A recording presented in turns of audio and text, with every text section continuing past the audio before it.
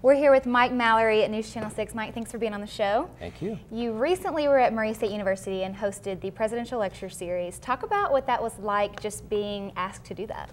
So it was an honor. Someone from Dr. Dunn's office called and asked if I would come down, Josh Jacobs to be exact, and I said, sure, it sounds great. I even told him I don't normally do things at night because I get up at 3 o'clock every morning, but I'll make an exception for this because, you know, I've been watching those guys for 20 years at least, and was kind of anxious to meet them. And what did you think of the overall lecture series? It was great. It was well organized.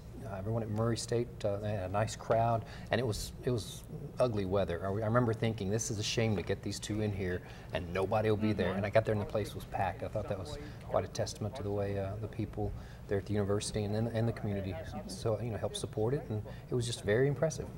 Now, being with the media, every day of your life, where do you get your political information? Blogs, internet, newspaper, where do you find your information? All of those, listen a lot on the radio. I used to make the joke that I listened to Rush Limbaugh for 10 minutes and then I watch Keith Olbermann for 10 minutes, and somewhere in the middle is the truth. But really just a little bit of everything, and it's the only way you can do it. And it's one thing James Carville spoke about. Don't lock in on one thing. Don't just keep listening to the same things you've been hearing since you were 15 years old. Definitely. Now, it's got to be nice being from Paducah to know that just an hour away something like this is going on. So how do you think that might benefit the students at Murray State who are right there on campus? Oh, it's when I was a student at Western, had the same sorts of things, and I took advantage of it. A lot of them don't. They don't care.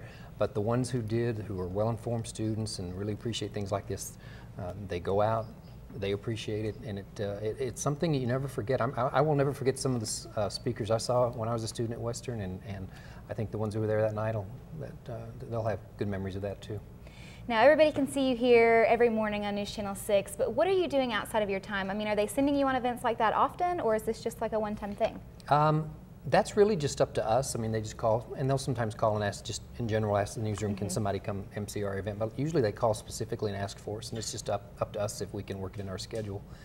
And then, of course, I do stuff with St. Jude and the Alzheimer's Association. Those are kind of my two pet projects. I almost said pet peeves. That's fine. They would not be pet peeves. And then how did this compare to all of the, how did the Presidential Lecture Series compare to other things that you've maybe hosted or done in the past? It was very memorable, and people ask me all the time, who's the most famous person you've ever interviewed or whatever, and I always draw a blank. I cannot think of anybody, because it kind of just, blends in together after a while. But this one I will remember for a while, because I was actually in Bowling Green the weekend before with some old college friends, and I said, hey, guess who I'm having dinner with? I was kind of joking, Yeah. but guess who I'm spending Monday evening with? And I told them James Carville and Mary Madeline. Everyone in the room started doing impressions of James Carville. That's hilarious. Or saying, you ask Mary Madeline, how does she stand that guy? I mean, everybody connected with those two. They know who they are.